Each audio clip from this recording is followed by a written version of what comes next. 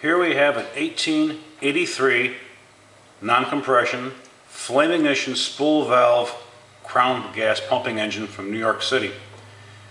This is a very early engine made in New York City, as I said. It was designed to run on illuminating gas, which was the gas pipe throughout the cities of that era for use in gas lighting for streets and for houses.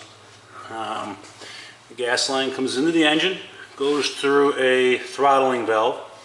The little tiny tube you see goes to the slide valve or the spool valve area. It's actually for the reignition flame. It's not a hot tube chimney, this is flame ignition. There's a little set screw here which is used to control the size of the actual flame ignition flame itself. There's two spool valves. The spool valves on this engine are connected by eccentrics, and they go in and out to control flame, and they control the intake and exhaust gas of the engine. The eccentrics are located on the crankshaft between the two bearings. Piston is a very simple loose piston with one bronze ring. Attached to the piston is a walking beam or a bell crank, if you will, and that goes down with a connection rod to a water pump. The water pump is piped from a water source, whether it be in the basement or water trough or catch basin from the drain water from the eaves of a roof, and this engine was used to pump that water from its basement location up to a cistern in the attic, and would supply the needed water for the house for the day or for a week or whatever period of time it needed. So it was designed for intermittent use, run maybe 10-15 minutes a day. Very convenient little package for its day. You didn't have to worry about starting up a fire in a boiler or heating up a large hot air engine to do the job. Unusual piece. There's only a few of these left in the world.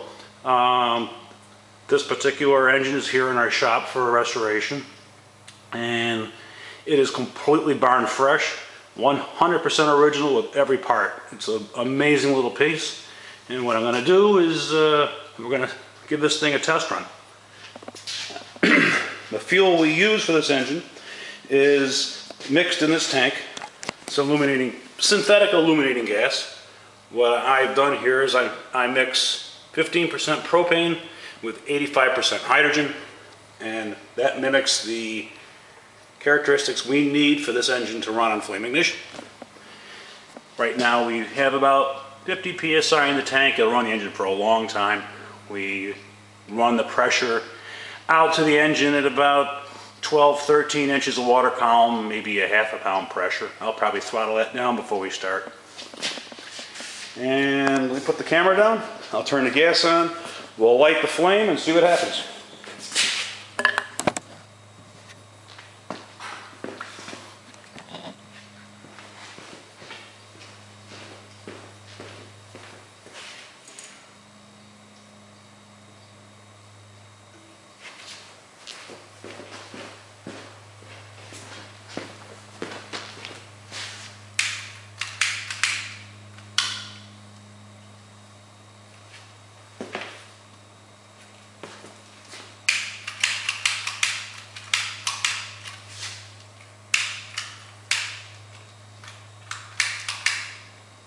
Just a minute, it's got to purge the gas out of the air out of the line.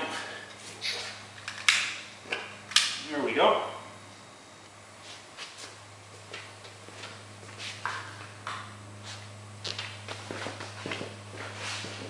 Going to throttle back the gas supply just a little bit. And the flame you see is actually the reignition flame. There's another flame inside. It's inside one of the spool valves that does the ignition.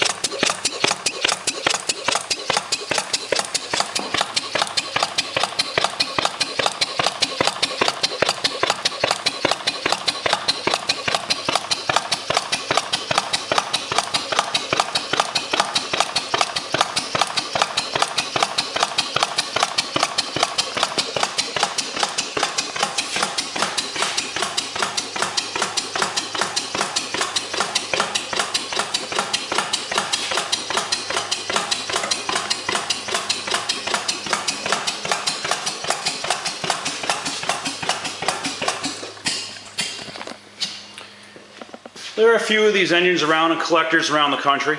As I mentioned, they're very rare. The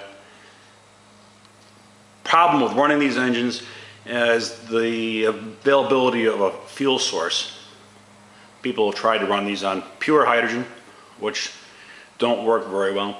Acetylene, propane, MAP gas, and none of those gases have the characteristics that are needed, that are found in the regular illuminating gas, with a hydrogen enriched fuel with a little bit of propane, methane, or possibly some carbon monoxide in it.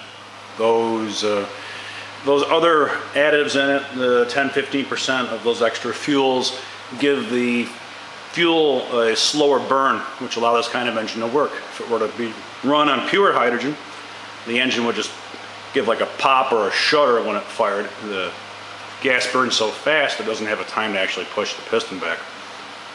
And again, the principle of operation of this engine is a non-compression engine. The air and fuel are drawn in when the piston's at top, dead center.